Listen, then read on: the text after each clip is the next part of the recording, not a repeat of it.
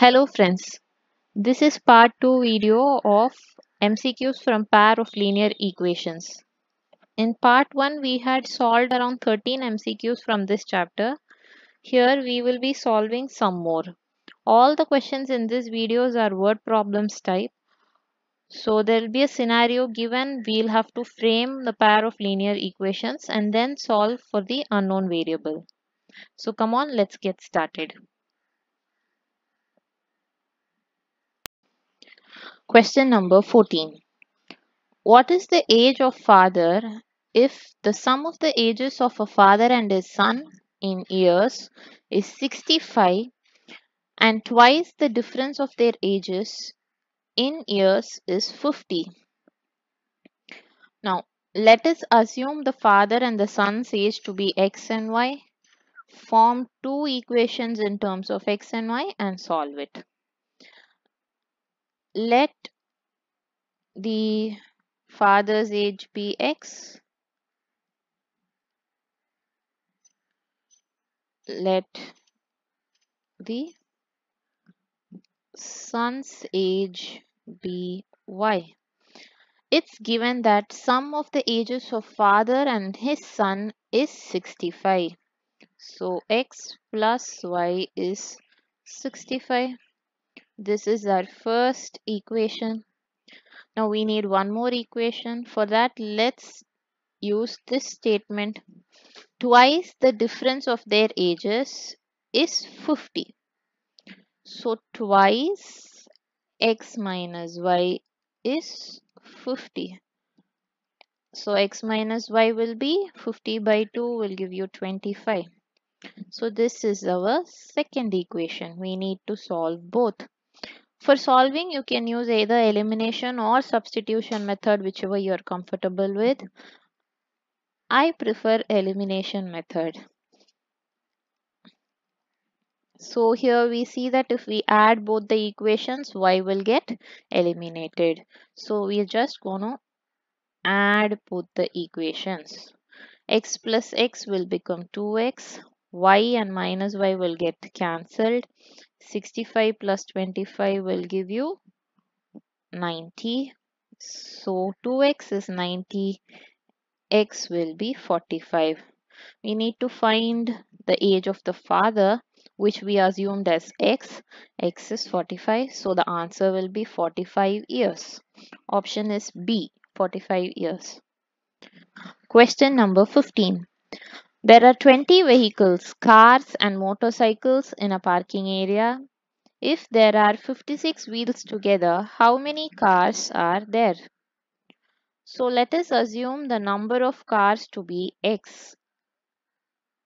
Let the number of cars be x. Then let's assume the number of motorcycles to be y.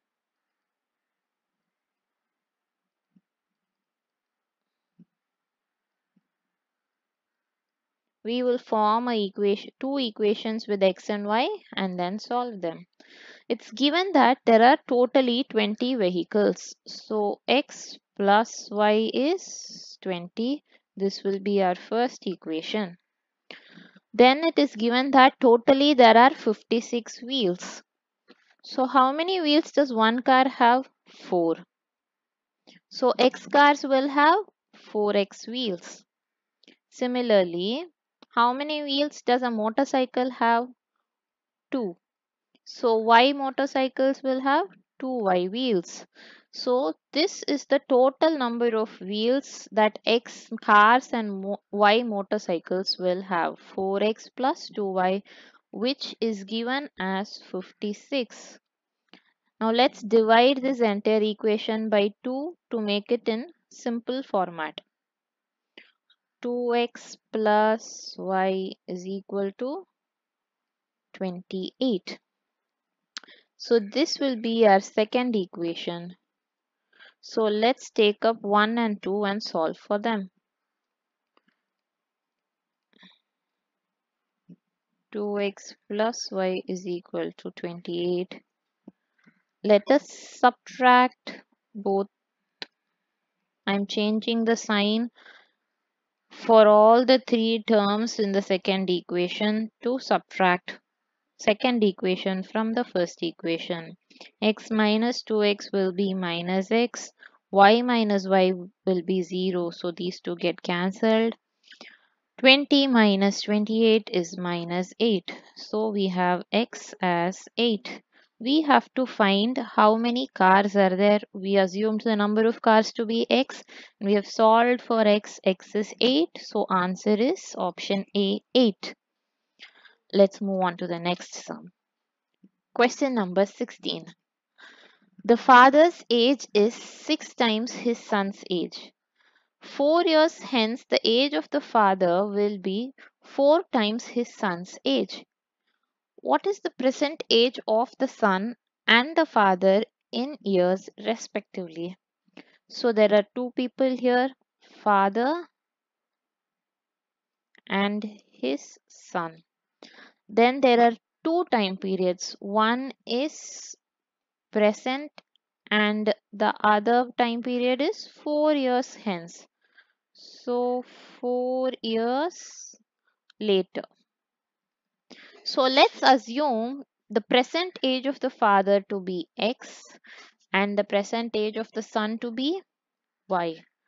So what will happen after 4 years? What will be the age of the father? It will be x plus 4, isn't it? For each year, your age is going to increase by 1. So father's age after 4 years will be x plus 4.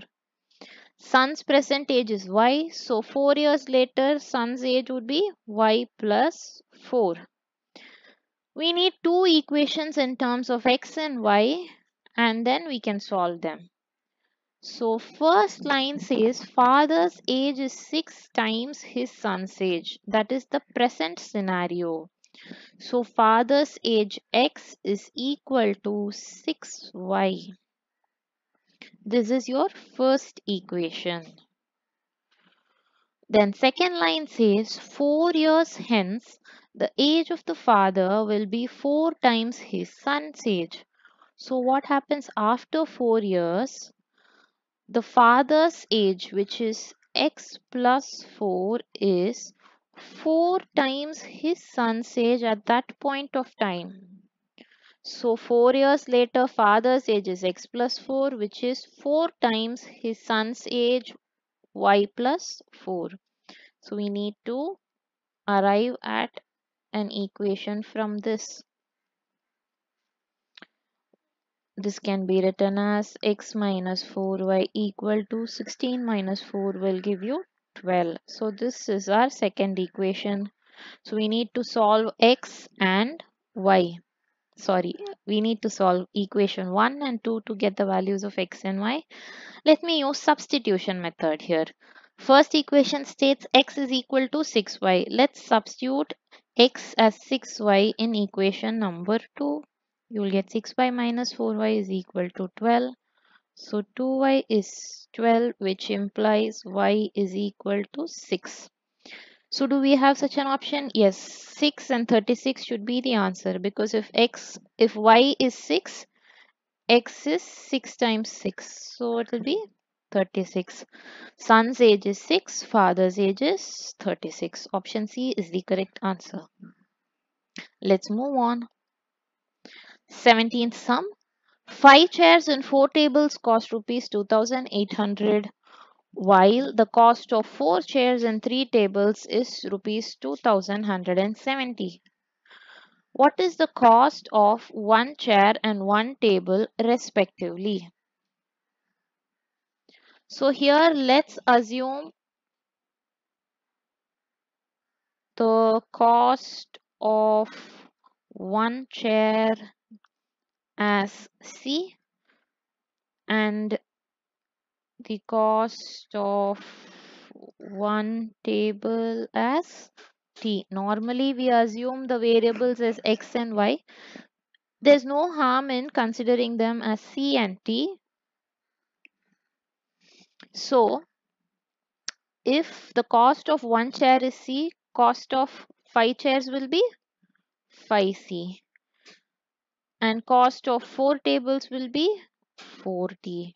Together the cost is 2,800. And the second statement tells that cost of 4 chairs, which is 4C, and 3 tables, 3T, is equal to 2170. So we have two equations. We need to solve for C and T. Here we see that if we subtract or add directly, we cannot eliminate C or T. So let's multiply the first equation by 4 and the second equation by 5. So I'll be getting 20C here and 20C here as well, so that I can eliminate C. Multiplying the first equation by 4, I get 20C plus 16T is equal to 11,200. Let's multiply second equation by 5. So 5 4s 20C plus 5 3s are 15T is equal to 0, 35, 8 and 10. Now we see that we can eliminate C by subtracting the second equation. So I change the sign for all the three terms. 20C minus 20C becomes 0. 16T minus 15T is T. And we need to subtract this. 350. So the cost of one table is 350. Option A has 350, so we can go with it. Option A, 280 and 350 is the correct answer. Moving on to the next sum. Sum number 18. The car hire charges in a city comprises of a fixed charges together with a charge for the distance covered.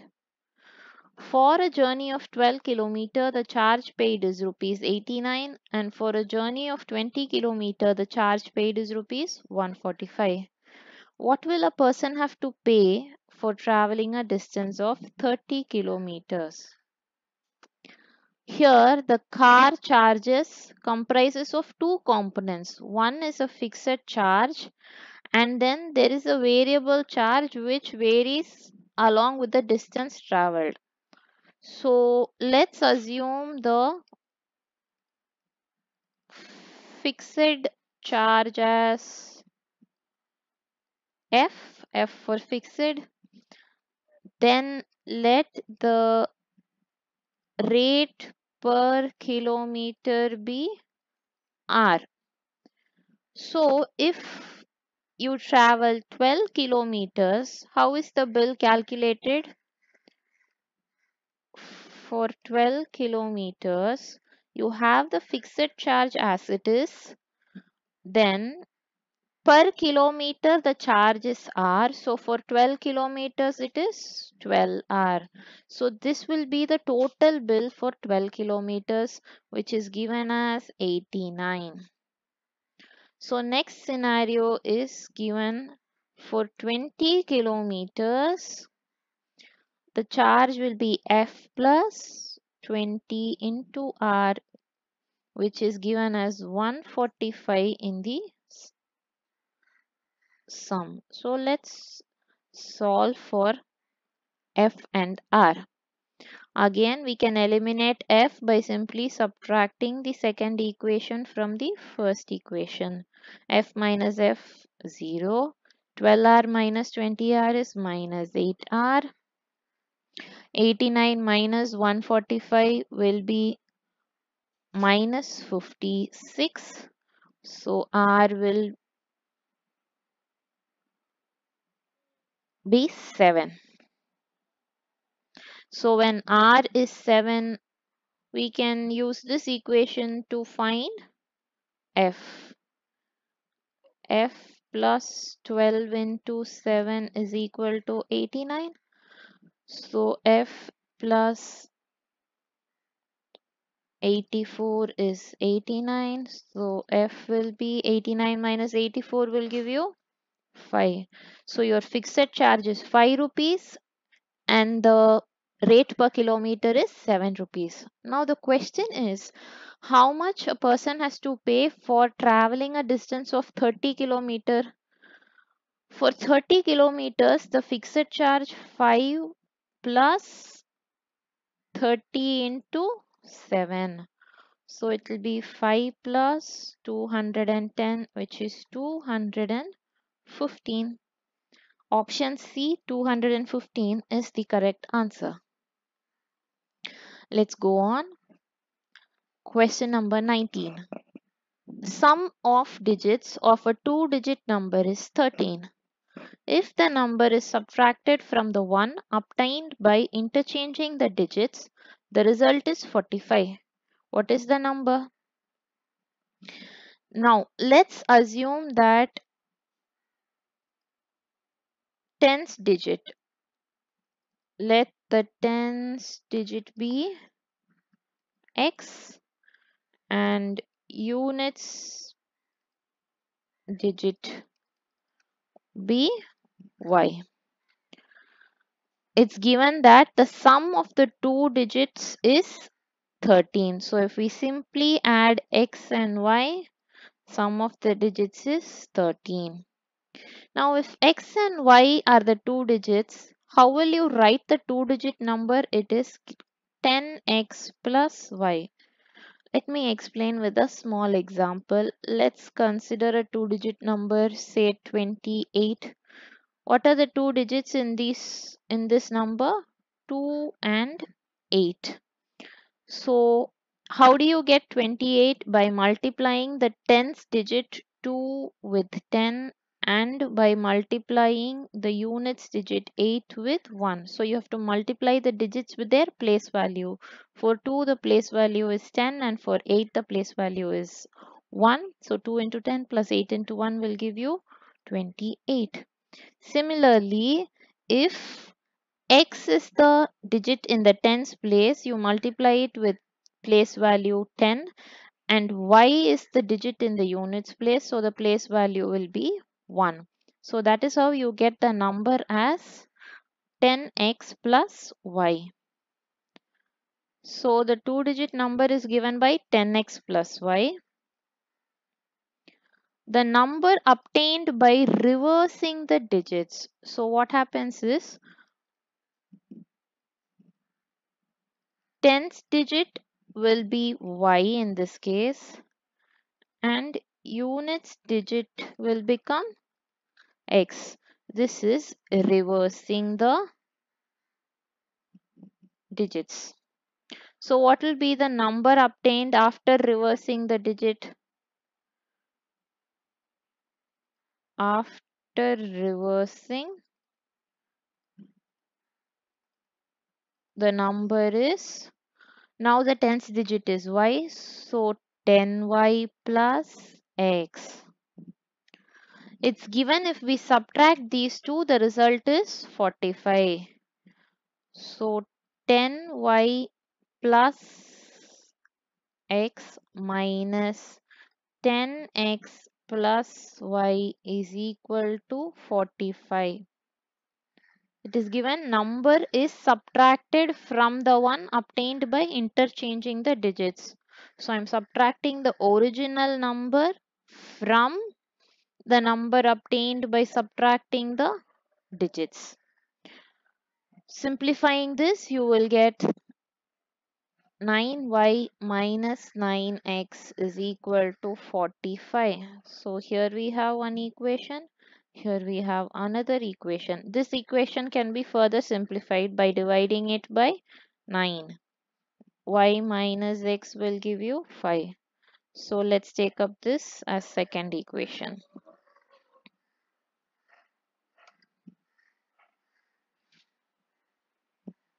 We just have to solve for x and y now. Simple equations, x plus y is 13 and x minus y is 5. If we add both 1 and 2, you will get x will get eliminated and 2y will be 13 plus 5, 18. I'm just adding 1 and 2. 2y is 18 which implies y will be 9. So if y is 9, x will be 13 minus 9, that is 4. So the number will be 49. X is our tens digit and y is our units digit. So option B, 49 is the answer. Let's go on to the next sum. Question number 20. The numerator of a fraction is 4 less than the denominator. If the numerator is decreased by 2 and the denominator is increased by 1, the denominator is 8 times the numerator. Find the fraction. Now let's assume n as the numerator and d as the denominator. So the fraction will be n by d. First line states numerator of a fraction is 4 less than the denominator. So n is d minus 4. N minus d is minus 4. We've got our first equation. Next line states if the numerator is decreased by 2, that is n minus 2, and the denominator is increased by 1, so d plus 1, then the denominator is 8 times the numerator. So this into 8 gives the denominator. So is it clear here? If the numerator is decreased by 2 and denominator is increased by 1, you have n minus 2 d plus 1. It is given the denominator is 8 times the numerator. So I've just multiplied the numerator by 8 and equated it to the denominator. So let's simplify this. D plus 1 will be 8n minus 16. So 8n minus d will be equal to